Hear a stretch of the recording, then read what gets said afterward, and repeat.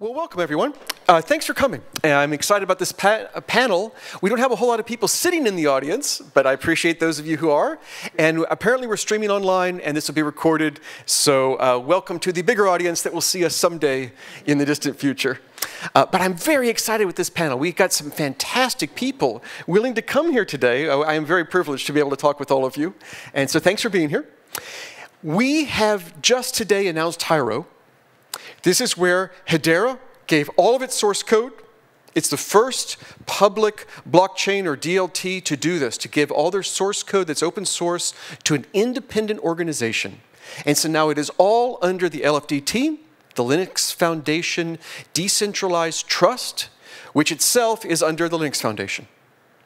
And this is all being announced today. We're all very excited about it, so we're going to have a panel about it.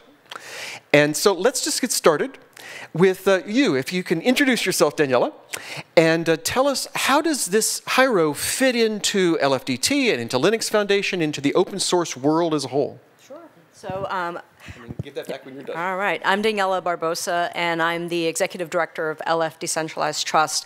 And I've been working here at the Linux Foundation since 2017, when we first started bringing in projects and incubating ecosystems around blockchain. And in 2016 and 2017, the blockchain space in the enterprise was very different than what it is today.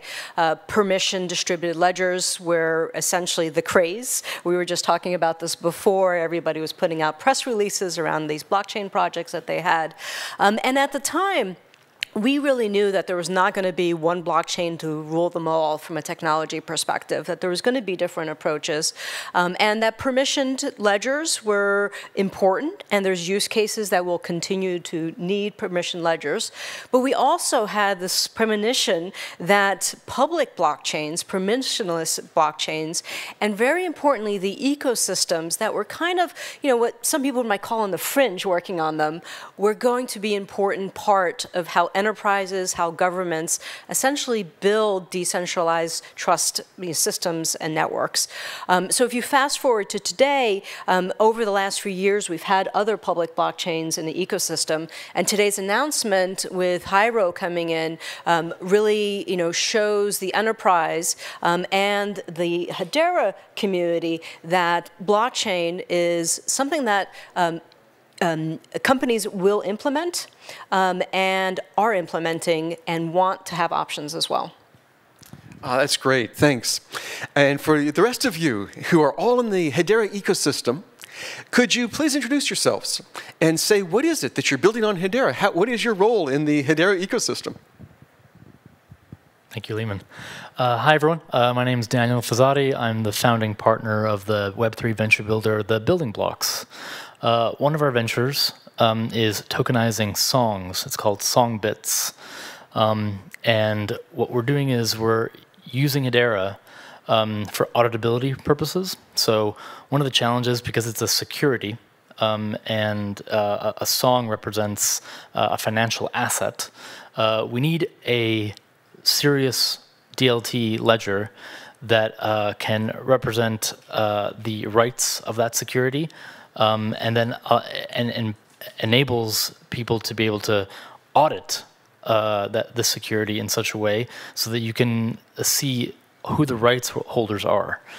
So we're building infrastructure to enable this technology. One of the challenges that we have is the world of music rights is very offline and very off-chain, and so we're building infrastructure on top of the smart contract for media. We're building an extension that allows you to split the royalties securely, but also obfuscate who owns the song and how much they're entitled to.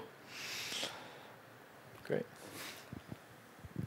Awesome. And I appreciate y'all having me here. Lehman, thank you for hosting. Very excited about the Hyro announcement. My name is Wes Geisenberger. I help lead a group called the HBAR Foundation Sustainable Impact Fund. In the Hedera ecosystem, the HBAR Foundation is a grant-giving organization. We fund many projects. And the Sustainable Impact Fund is a key funder of an open source project called the Hedera Guardian, which is focused on environmental integrity issues to help folks understand when we're tokenizing an asset, especially an emission, an offset, a biodiversity credit, a water rights credit, not just the amount or the issuance amount, but actually digitizing the methodologies, making it easy to digitize it and put into a rules engine, which is the Hedera Guardian. And when you attest to information that leads to the issuance of that asset, knowing who said what when, whether it's a system, a device, a person, or a sensor. And knowing that every single data point is logged in the context, fulfilling a role within the methodology allows you to better trust the asset. And so we've been funding not just the Hedera Guardian, but projects and applications building on top of it, as well as a series of sister open source repositories to help improve environmental integrity. And so excited to be here and appreciate y'all having me. Thank you. Yeah, hi. Thank you, Lehman. Thank you, everyone, for being here. My name is Milan Weeks van Rijn. I've been in the Hedera ecosystem for almost 4 years now. I'm a builder, creator, say inventor, I like to say that word. And I like to build exciting stuff on Hedera. Most recently, I built Nomid, which is a peer-to-peer payment system, really mimicking the habit that we already have when paying, going to a shop and paying with tap and pay. So you pay, and then directly goes from you as a customer to the vendor. And especially with Hedera and finality, like 3 seconds. It's really great. Also, with that, I'm one of the leads of the Hbar Foundry, which is a grassroots developer organization on Hedera. We have our weekly meetings, so I invite everyone to join us if you have questions or like to be more involved in the developer community on Hedera. And we create content related to Hedera, have our monthly town halls. So yeah, excited to be here, and thank you so much. Hello, everybody. My name is Samson Godi. I joined Hedera about 7-8 months now, I think. So I'm here representing the community because today we announced Hyro, and that is what I represent. Basically, the goal is to make sure that we connect with the developers community, and not just any builders, but also making sure that we do open source the right way, and that's what I'm really excited about here. So, yeah. All right. So Hedera had its whole code base. It was open source, but it was being managed by Hedera. This is what's traditional in blockchains. It's all open source, but it's managed by, in some sense, the chain itself. This is a departure. This is a first thing of a public blockchain taking their code and making it into an independent organization under Linux Foundation and under LFDT. How does this help LFDT and Linux Foundation that we have done this? And how does this help Hedera that it is doing this? How is this beneficial to the different parties? What do you think? I think one of the things that we have to keep in mind is that, today's blockchain world, and back to my point before about adoption, is quite different. So you have some of the largest banks, for example, bringing blockchain projects into production. You have the biggest pharmaceutical companies, the biggest energy companies, and they're all bringing blockchain technologies, regardless of which protocol they choose and they build on, into production. And also, there's a lot of regulatory requirements, for example, in production. And one of the things that builders will ask is, who ultimately controls the code? If I need to make an impact on the roadmap of the code, if I need to contribute a bug or a fix or a new feature, how do I go about doing that? So I think we're going to more and more in the ecosystem start getting asked the question, is this open source code openly governed and openly developed? Can anyone show up and be able to influence the code and the assets that go in? Can anybody come and create commercial services on top of it so that there's not just one company or one labs, for example, that you have to go to work with the protocol? So open governance and open development, and when I talk about what Linux Foundation Decentralized Trust is bringing, is exactly that. Is we all know that open source has won in the blockchain world. Anybody here disagree with me? Right? Open source has won. And now it's really open source that's openly developed and openly governed to make sure that you don't say, hey, who really makes changes in this? Is it 2 guys in a basement in Singapore that no one knows about? And that's a joke, because there's not any basements in Singapore. Good point. Okay, so following up on that then, we have this open governance of the code base. And Hedera still has a council that's governing other things. But the code base, the development, this should be bringing in more people What do all of you think about this? How does this impact what you're doing? The fact that this now is going to be in an area where maybe it's going to be bringing more people in, to be adding to it and to be contributing. People have been contributing ideas with the HIPs, the Hedera improvement process, but this is that on steroids. What do you think, how does that impact you? What do you think is going to come from this? I think this is great. See, where we're at, like we're at a position where our ventures are building software in silos because they're ongoing concerns. They have their own CEOs, and they're solving very similar problems. And the problem, though, is that you've got these silos, and you're like, hang on, if you're solving similar problems, this sounds like infrastructure that could be repurposed where a bigger community could tap into this. And so we are pointing our ventures towards this resource, towards this foundation to not no longer build in a silo, but now take these smart contract extensions, share them with the world, and for that to become the standard way to do it. Because if we're doing it and another venture is doing it, most likely there's going to be a few other people doing it who need to do it as well. So that's exactly what we're coming at this. This is the perfect venue for us to share what we're building and break the silos down. I think one thing I'm really excited about is the access to the broader sets of code base and SDKs. So the Guardian is not just a code base, but it also is a community in itself. And so there's an entire community thinking about how to create digitized and open source methodologies. And we've actually built the largest library, not just in Web3, but in the world, of these digitized and open source methodologies, because the Guardian makes it easier. And you can almost think of it as a sophisticated climate SDK to not just understand the methodologies, but understand how they're structured on Hedera, how all the data is structured on Hedera. And so now the fact that we have a more open way for contributing, that anyone can understand, well, what if I want to add something at the lower level, not just the Guardian level of the code, how can I get access to contribute this? And maybe it doesn't just affect our climate or sustainability community, but it can affect the broader Hedera community, and putting those contributions in place. The thing I think I'm most excited about is having direct access to affect change. And that ability to affect change, will be touching a much broader Linux community. And I think there's opportunities even within the climate community that's focused in Linux to cross-pollinate there and share skills and share thoughts and ideas. Yeah, I think, Lehman, there's really a gap that has been filled. Really, my background wasn't really developer. It's like over the past years that I've really come to learn how to code and to develop, until the point right now that I create a payment system, which is really, really cool. I think that's at least my opinion.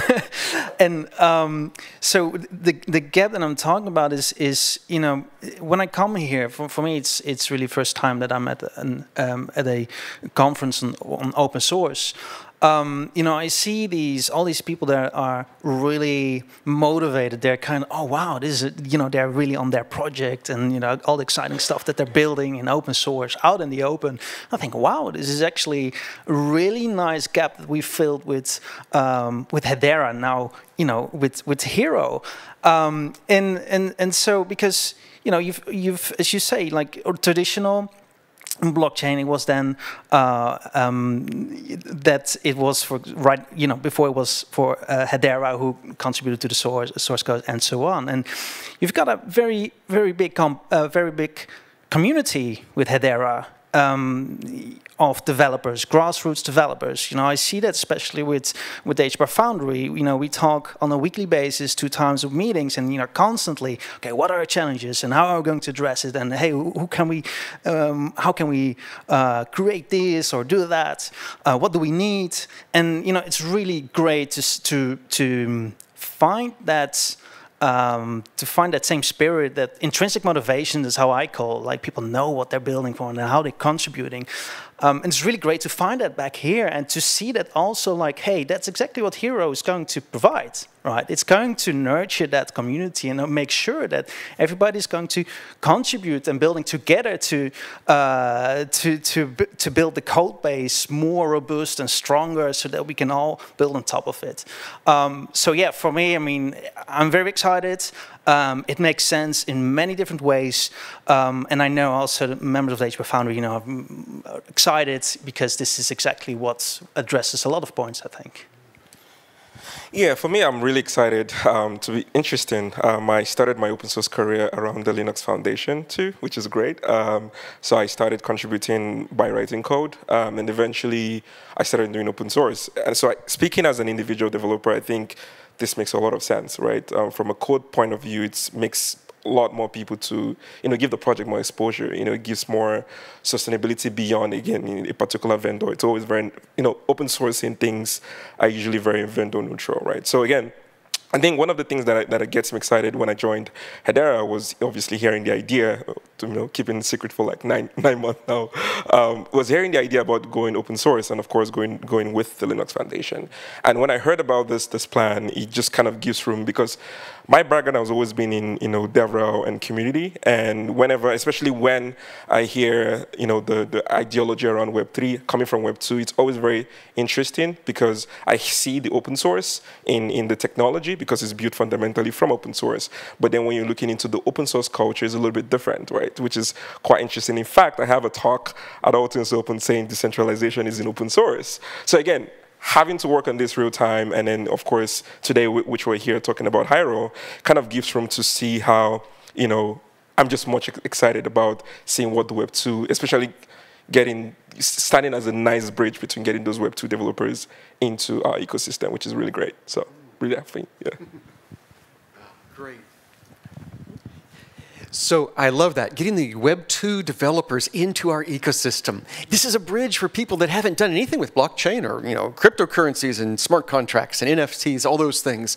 This is a way to get into it now because now it's under someone familiar with Linux Foundation. I love that. So if you were talking to a blockchain that has, they have their open source, they have their small group of developers, what would you say to them? Are they good to just keep doing what they're doing, or should they do this new thing that we're kind of pioneering here? What do you think? Well, I think it's going to really be different for everybody depending on the stages that they're at. And I encourage every single blockchain that wants to do open development and open governance to actually look at the Linux Foundation, not just at LF Decentralized Trust, but the hundreds of other projects where we essentially, that's what we do. And, I think it's exciting, to your point, Samson, around the big Web3 community. Like I said, blockchain, no doubt open source is one blockchain, but also blockchain communities are very developer focused, where some other communities and industries are not so developer focused. So those Web3 developers are essentially the leaders of your communities. And I'm glad that you mentioned about Linux Foundation. This is the first open source project conference that you've been at, because you see the energy and the difference in how open source evangelists, open source developers talk about participating and contributing, right? It is about contributing to the core for everybody to take benefits on. So for me, even if someone decides that they don't want to come under Linux Foundation, if they learn the core principles of what the Linux Foundation does over open governance, but we are an open community, and I think that we have shown over the last 8 years at what is known as the Hyperledger Foundation focused on blockchain, that you can have competing protocols work collaboratively together for the outcome of the industry. And so the more Web3 blockchain ecosystems that come into our community, I think the greater chance we have of expanding and really reaching the missions and the charters of these blockchains. Very nice. I love it. So what do you think, the rest of you, about the future? What kind of a future are you seeing for Hyro? For Hedera? For open source in general? What are you seeing as the future that we are at the start of at this point? It's really simple. Adoption, adoption, adoption. Like, I see this as infrastructure that can be become invisible, infrastructure that everyone can contribute to and see, like, oh, I see, someone has thought through this particular problem. Maybe this is something that I could use for my problem, and therefore it brings in adoption. So for me, it's all about adoption and about convening the most amount of intelligent minds to solve a particular problem in a way that's structured. Otherwise, it's just back to silos, and then, yeah, no one shares. I really see an opportunity for us to help achieve the original vision of the shared worlds.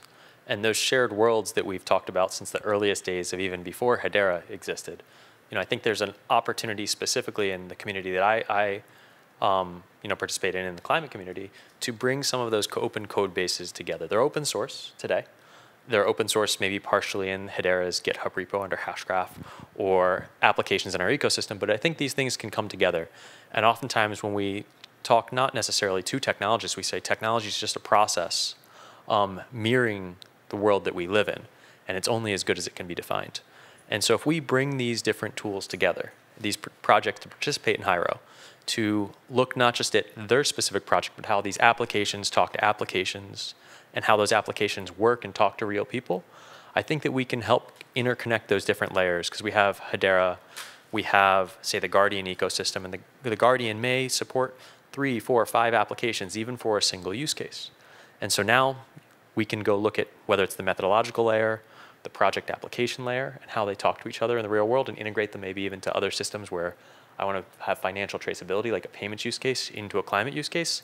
Maybe we're just enabling financial traceability for an end user into a climate project that you can watch that payment trace the community, and those could be 3 or 4 applications that are all part of an open source community. Wow, this is all really amazing answers from everybody. Yeah, the future for Hero, and I think the biggest thing is it almost seems like there's like 2 big worlds, right? The Web 3 and Web 2, which in a way doesn't really make sense to me, I guess. I mean, so, just to quickly, go back a few years when there was a lot of hype around blockchain and everything. I was like, no, I don't want to do anything with that. It's speculation. It's just, I can't keep up with that, and I will lose anyway. And somebody told me, but look into Hedera. I was like, okay. And I looked into it, and I was like, okay, wait, is this like literally the only network that backed the fees to US dollar? So wait, now it's scalable, because as an enterprise, you will know how much you're going to pay. Right? It's very efficient. It's most efficient blockchain, can I say? In the speed and everything makes sense. And okay, now I can translate it from a how do you say that? The what everyone talks about to the practical side of things, right? To make actual real world use cases. And I think that's where I see the future, right? That we integrate the Hashgraph algorithm Hero in a way that tomorrow we don't realize we're using it. As we're using nowadays internet, who cares about what kind of protocol we use? We just care about using it. And it works, right? And that's what I would love to see, where, in tomorrow, that it's just part of any, there's no difference anymore between Web 2 and Web 3. It's just the code base that we're all working on, and it integrates on a level that makes sense. Honestly, I love that reply, because that's the next thing I want to say. So basically, one of the things that I started thinking about, like, especially building the community around Hyro, was to think about, like, what are the ways that we can collaborate with the developers community without feeling like saying Web 2 or Web 3, right? So first, one of the things we're going to be doing, especially from next month, is going to be part of the Hacktoberfest program. So basically what we're doing is we're opening good first issue across the code base, and then we're making that available to anyone that can write code.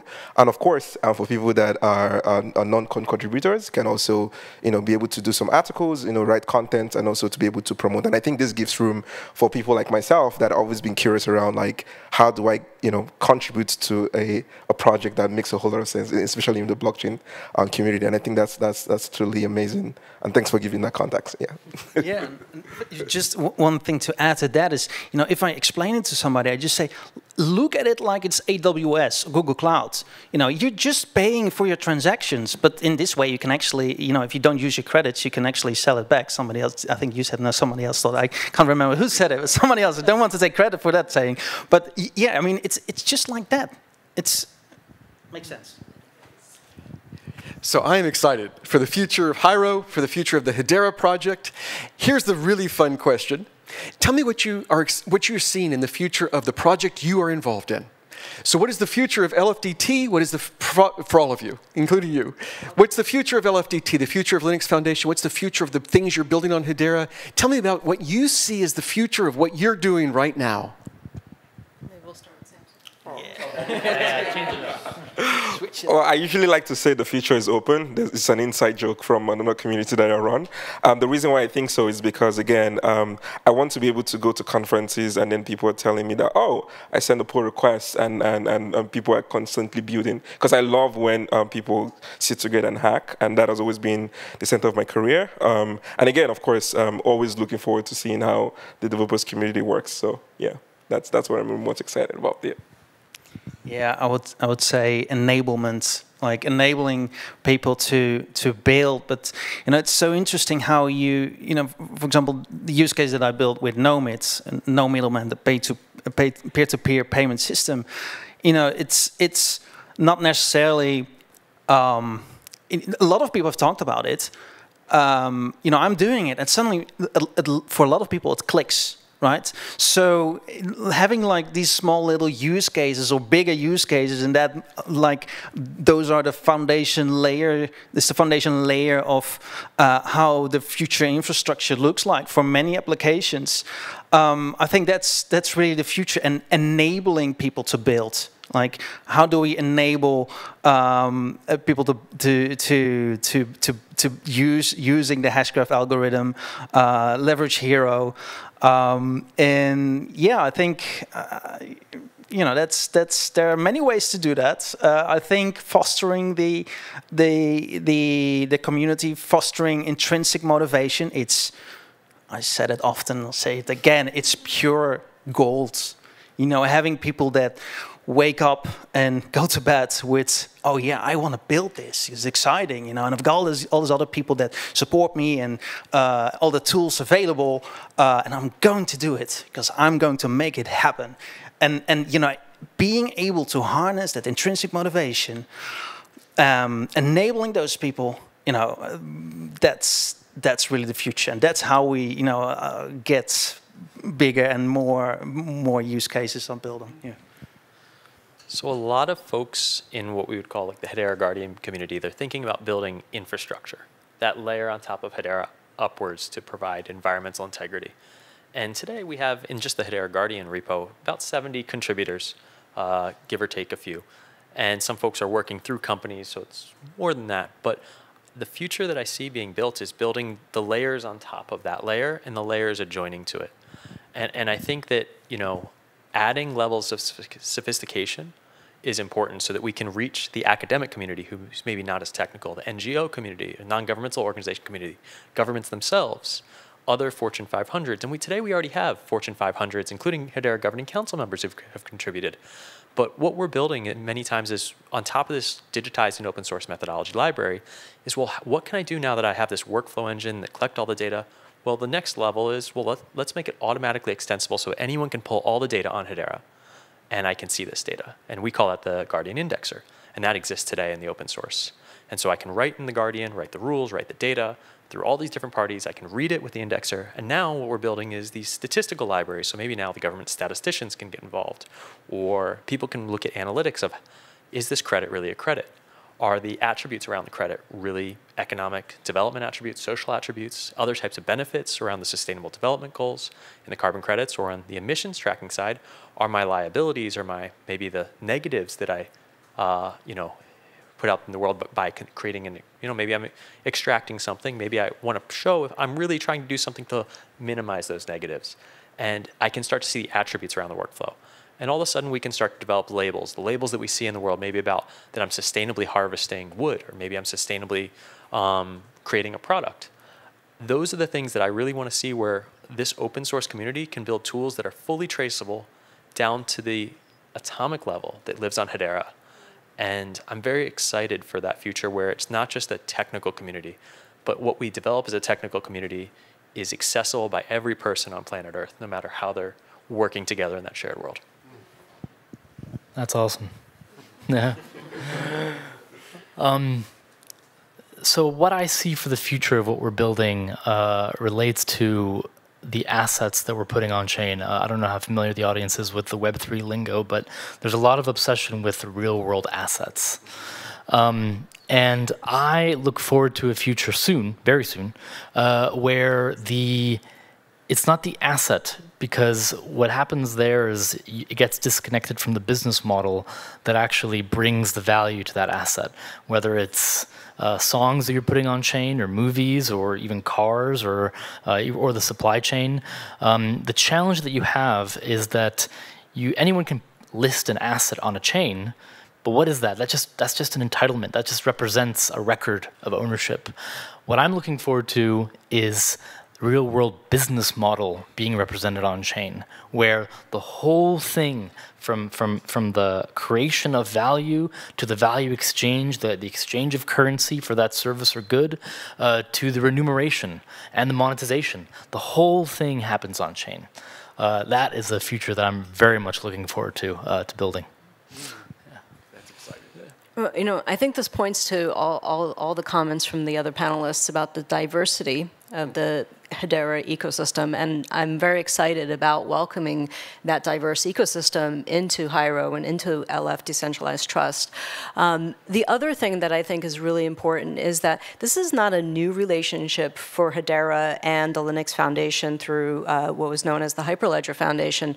Wes, for example, has over the years collaborated very closely with our climate action special interest group, because there's, once again, the commonalities that you want to build together, whether it's specifications and standards, and obviously down to applications. So I think it's really important to realize that Hyro is a new project within the Linux Foundation. It comes already with a wealth of a community that has a lot of knowledge and a lot of developers and ecosystems. I'm very excited about that.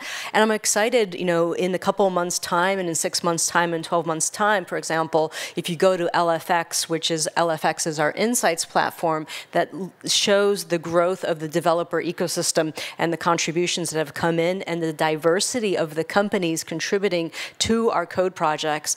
I have no doubt that Hyro is going to see really great incremental increases in developers, in contributions from non-Hedera or Hashgraph developers, and that's exciting. And that's why I think when the leadership made a decision to come to the Linux Foundation, they understood that not only do we have that governance model in place, we have the tools and the community and the support essentially of a global ecosystem to make you all successful. That's great. You know, I love this panel. I want to give a chance for the audience to ask any questions, if you have any. If you don't have any, I have more things we can talk about. But yes.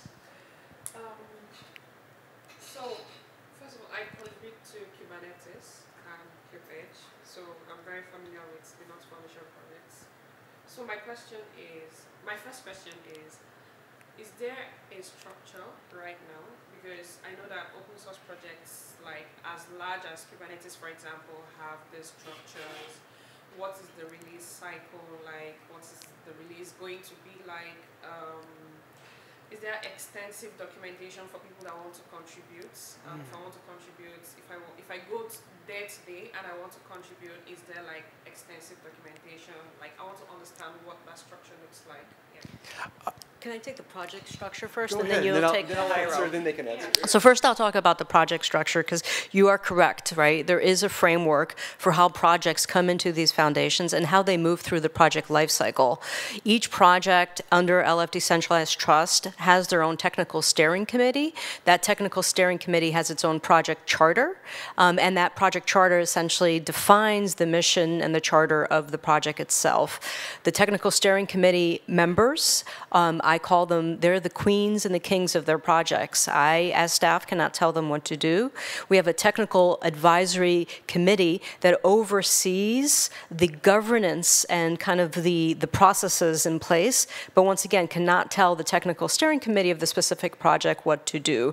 And that's really open to have, you know, really important to have from a governance perspective. Projects come in, they might come in under labs or incubated. Hyro came in as an incubated project, and there's a project lifecycle that comes with project services that then the maintainers get that are aligned to that. And then you go from incubated to graduated. And you go to graduated when you meet the criteria that the Technical Oversight Committee has established for that specific overlasting foundation. And those things are really important because it's predictable, right? And so your engineers that are building or others that are can understand how the process is. And it's important for the developers and the maintainers of these projects to make sure that they know where they are and where they need to get to. We've had to demote projects. We have to archive projects. We don't want unhealthy open source projects because then when contributors or users come, they have a very bad experience. So the foundation as a whole also manages the project lifecycle to make sure they're healthy. And the Linux Foundation has a lot of tools, primarily with LF Insights, and you can go on LF Insights today and see all the code contributions that are coming in for LF Decentralized Trust, and soon we'll have Hyro in there as well. So these are really important things just from a project governance perspective, and I'll let Lehman address the project-specific one. Yes. Oh, so those are great questions. So first of all, I think we do have good documentation. Please look at it, and if we don't, let us know. Help us fix it. This is what it's all about. For release schedule, Hedera has had a monthly release schedule for years. Hyro is not tied to Hedera's release schedule. Hyro now has the opportunity to decide, do we want to change things like the release schedule? And so the leadership of Hyro now can do this. And you can get involved in this as well, of talking about this. And you could say, no, we need a weekly schedule, or we need a every 6-month schedule, or whatever, and start to argue about that. So we have, by default, all the stuff that we were born with, but we're allowed to change it now. And I really hope you get involved. And before, oh, it is a really good question. Before you get to your second one, does anyone else have something they'd like to say? Yeah. I mean, those are really amazing answers, which I will not be able to reproduce as well. But also in terms of community support, I mean, that's where, you know, HBAR Foundry would fit in perfectly.